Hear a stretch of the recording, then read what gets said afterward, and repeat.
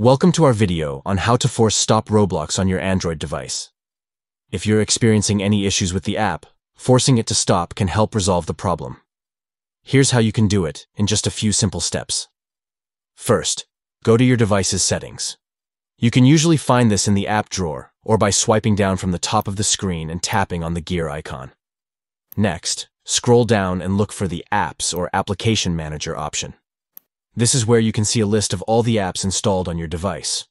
Once you've found the list of apps, scroll through until you find Roblox. Tap on it to open the app settings.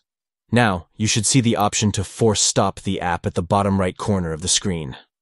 Tap on this option to forcefully close the Roblox app. A pop-up message will appear asking you to confirm your action.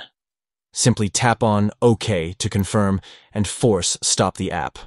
And that's it. You have successfully force-stopped Roblox on your Android device. This can help resolve any issues you may be experiencing with the app.